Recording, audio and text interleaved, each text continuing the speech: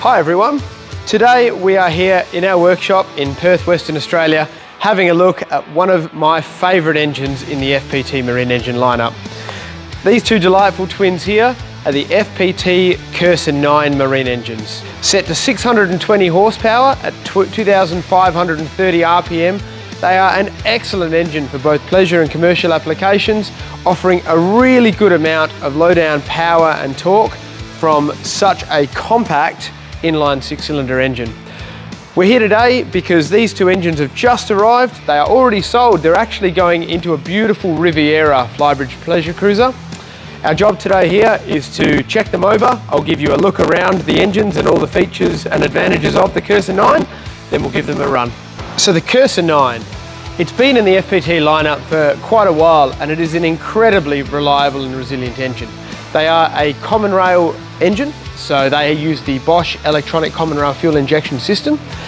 They are great in terms of power to weight ratio. They weigh in at 940 kilograms dry weight and offer an amazing 620 horsepower at 2530 RPM for their pleasure rating. Now, not only that, but it is important to discuss that they are an 8.7 litre engine and therefore their torque is fantastic. 2,152 Newton meters at 1,700 RPM is the maximum torque that these engines offer, but they have a really flat torque curve all the way through, probably from 1,500 through to about 2,300 RPM. They are incredibly compact in size for an 8.7 litre engine. The main advantage is the fact that from the bell housing to the front of the engine, they are 1.288 metres long. Now that is really compact. By this great design from FPT, as you can see, is that the turbocharger is rear mounted beyond the bell housing on the back of the engine. This gives a great opportunity for the gearbox to be mounted in this space under here, meaning the overall length of the engine and gearbox is really compact. The turbocharger is a whole set water-cooled turbocharger with wastegate here. You can see we've got a nice, easy foam inlet air filter here. And straight out, we have our wet exhaust mixer, which is able to rotate up and down as well. They're an incredibly shallow sump down here. So from the center line down to the bottom of the engine, we're at 292 millimeters, which is just so shallow. And above center line up, we're at 670 millimeters to the highest point, which is right here on the filter housing. I'd like to show you around a few of the points on the engine. One thing FPT always do is their cooling systems are always so compact. So I'll show you here on the starboard side of the engine a bit closer. Here we have the seawater inlet straight into a bronze impeller pump. The great thing about a bronze impeller pump is that it doesn't require regular maintenance. FPT, as with all their engines, try and keep the seawater run incredibly short. So from the bronze impeller pump, it comes out straight up into our intercooler here, which is a seawater to air intercooler. You can see our boost piping from the whole set turbocharger running straight here and in before it travels into the cylinder head. From there, the seawater travels straight forward and into our tube stack heat exchanger. Both these components do have sacrificial anodes, which is of course very important for the marine application.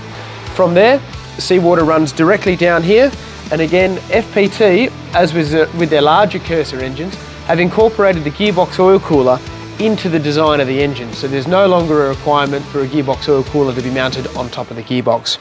From there, over to the other side, which, because I've got an engine here, I'll show you.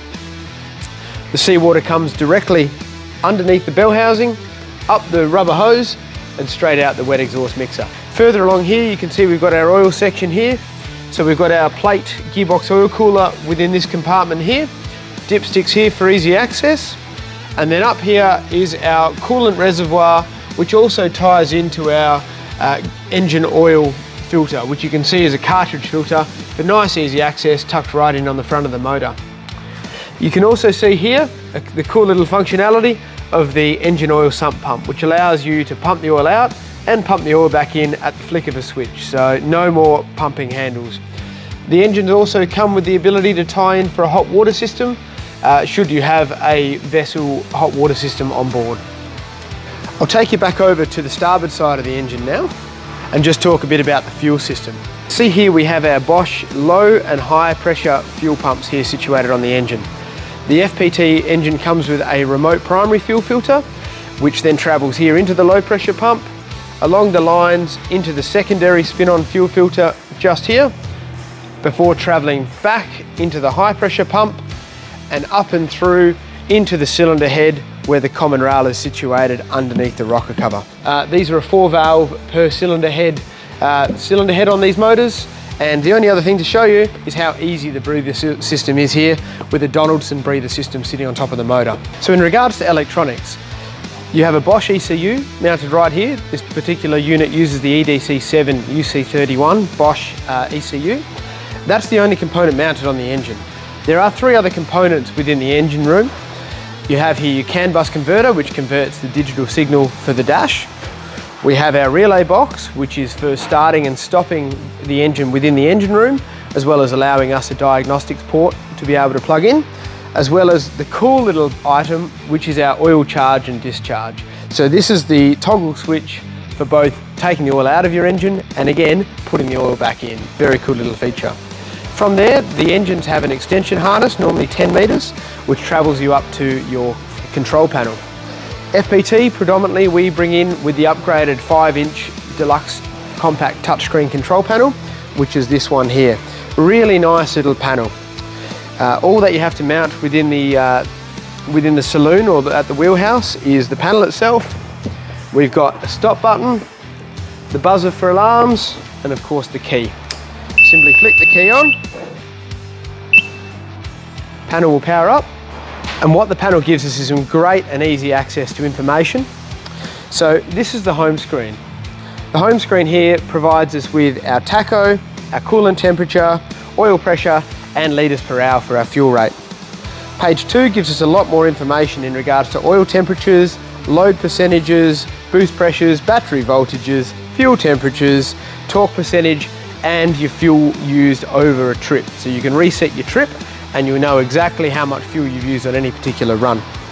We also have functionality of a list of alarms to show you that everything is still green and functioning well, and it will change to red should there be an issue at any given time, as well as a comprehensive alarm list with any particular fault showing, so you really know what's going on at any given time. That's the great functionality of the control panel, as well as being able to run it into a night mode, which is excellent and doesn't affect your night vision if you are moving around at night.